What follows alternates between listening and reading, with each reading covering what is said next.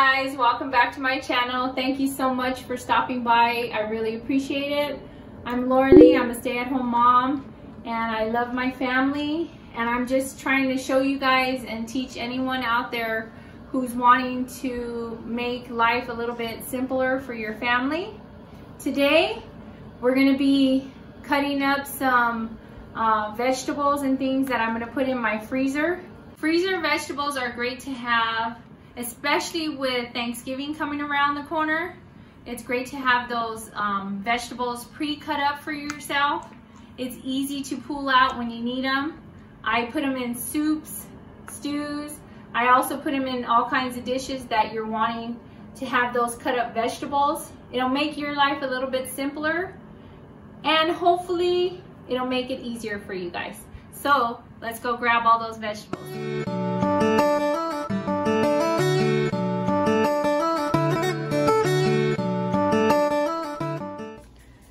Here's what I got, guys.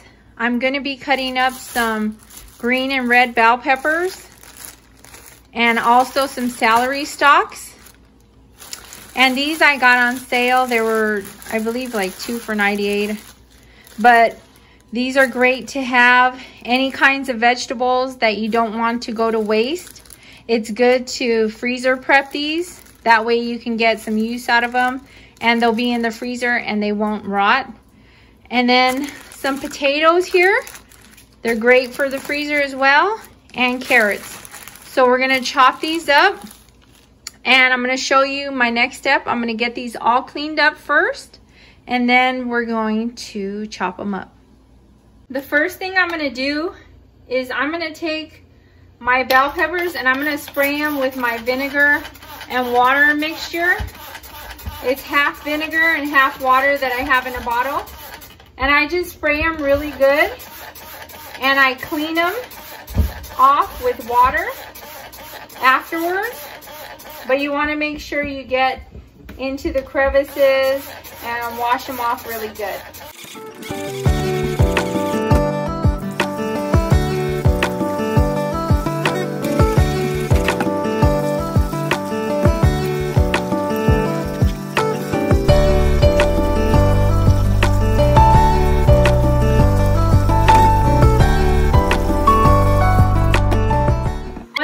Rinsed and cleaned, you're gonna want to make sure you dry them off pretty good. I mean, you don't have to get everything.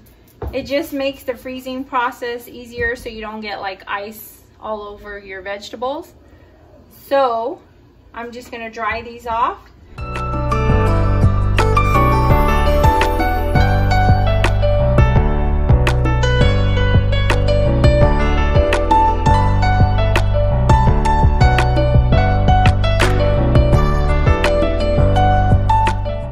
Celery stalks and my carrots and potatoes, I'm gonna cut those up first because it's easier to wash all the stuff out of there.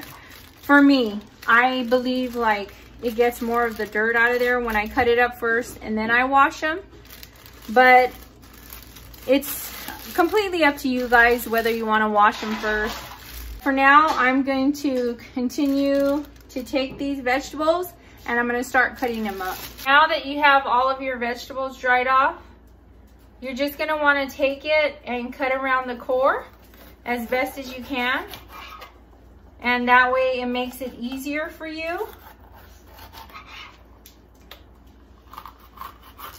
And I just cut it kind of like in fours around the core.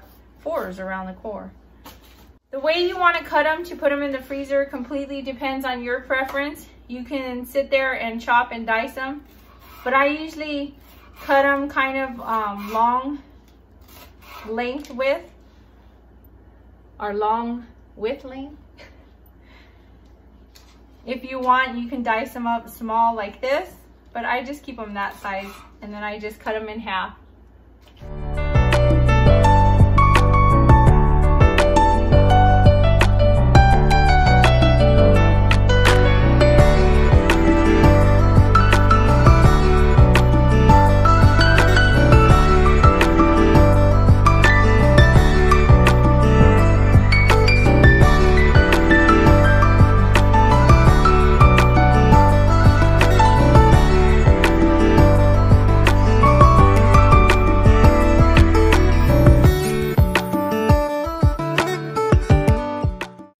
that you have them all cut up like this, you can either separate them whatever colors that you want to, but I'm just gonna take them all and place them in a freezer Ziploc bag. These are great, guys, especially like I said, Thanksgiving is coming up. You don't want to spend most of your day before Thanksgiving just cutting up your items. It'll already be cut up for you, and you can just toss it and throw it together for whatever meals you want to make with peppers or whatever other veggies that you want to add. Let's continue, guys. Now I'm gonna do my 2 stalks of celery. And see, this one's kind of a little limp, but that's okay because you're sticking it in the freezer and you're not wasting this poor guy. This one's a little firmer, but.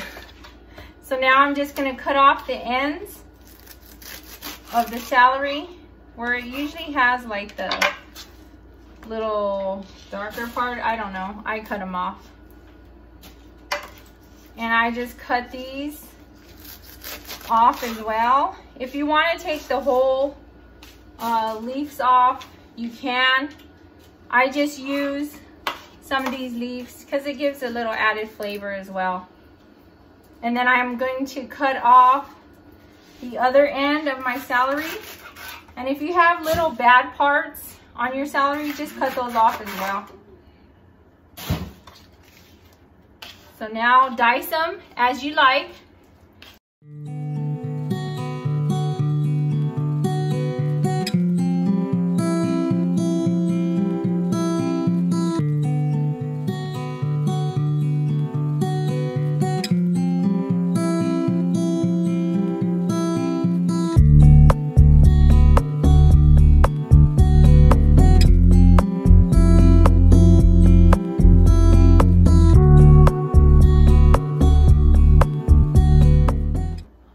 Guys, now I'm going to take this and go wash them out, and the same process, I'm going to spray them and clean them with water.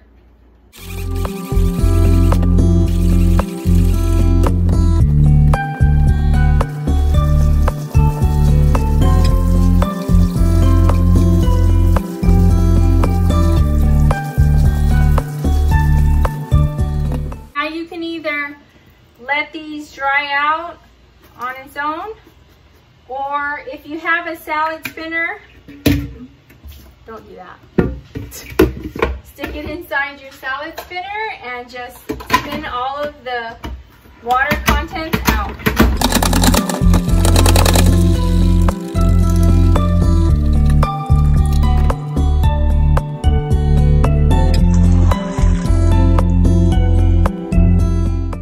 Now that you got all the water out, you're just going to want to place your celery in your bag. And what I do is I roll down the top of the bag so you don't get any of the stuff on top of where you zip it on, which makes life a little bit easier.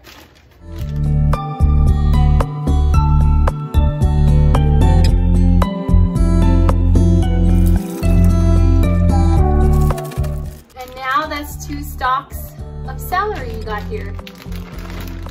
Let's move along. And if you have kids, get them involved and they can help you shred too. It'll make it faster for you.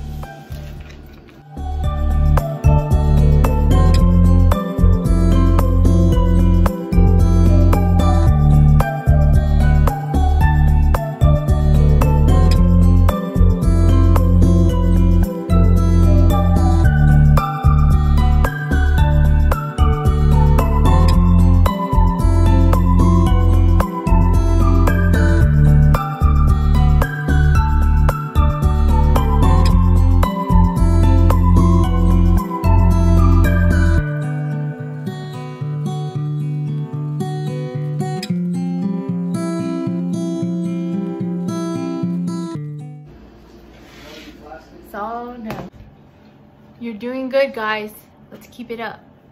So now that I got the celery and bell peppers chopped up, The next thing I'm gonna do is I'm gonna work on my potatoes.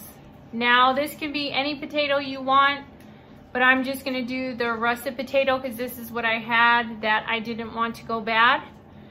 So I'm going to take a knife and I'm going to peel the skin, the one with the good skin. And I'm not gonna waste the skin because, like I said, I'm a frugal mom, so I like to use and utilize things. So what I have here is, I'm gonna show you, I have a bowl with water. And what I'm gonna do with that water is I'm going to continue to cut these, and then I'm gonna place them in the bowl of water so they don't get brown. And I'm gonna cook those. I'm gonna cook those for my boys and my family because they like those instead of wasting them. But if you have bad parts on it, just cut them off, don't use them. But if you've never had them, you should really try them because they're good. Huh, Chris? Yeah.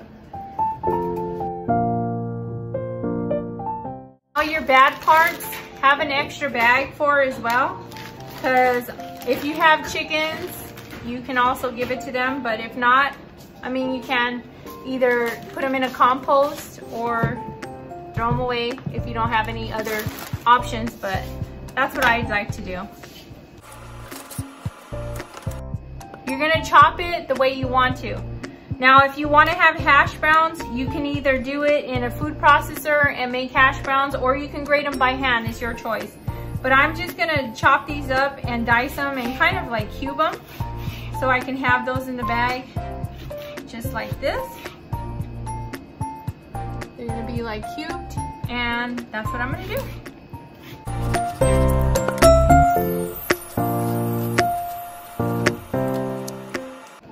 But before I do that, I'm gonna go get another red bowl with water so I can put these in there so they won't brown.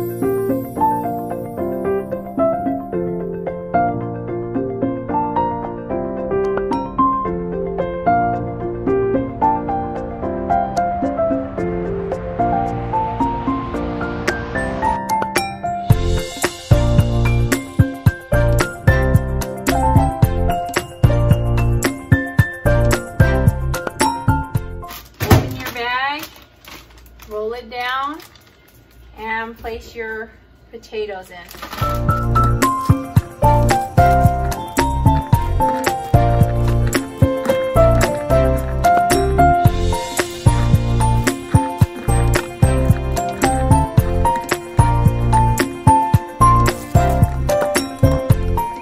Now that I have my potatoes done, I don't want to let these sit out because I don't want them brown.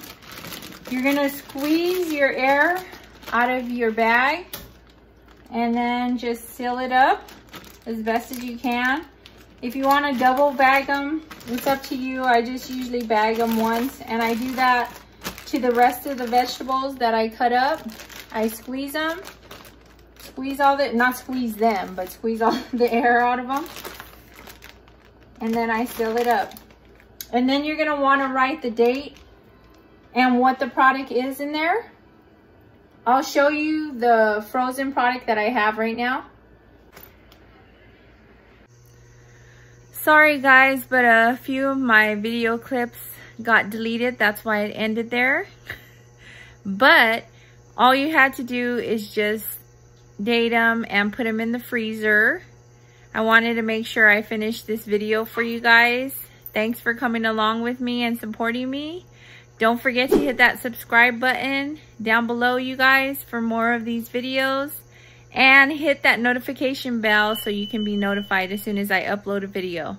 I hope this video helped you guys to remember not to waste your veggies and things that need to be cut up or used. That way you can have them in your freezer. And you can have them all cut up to use for your dishes. I'll be seeing you guys soon. Take care. Have a wonderful night. Bye.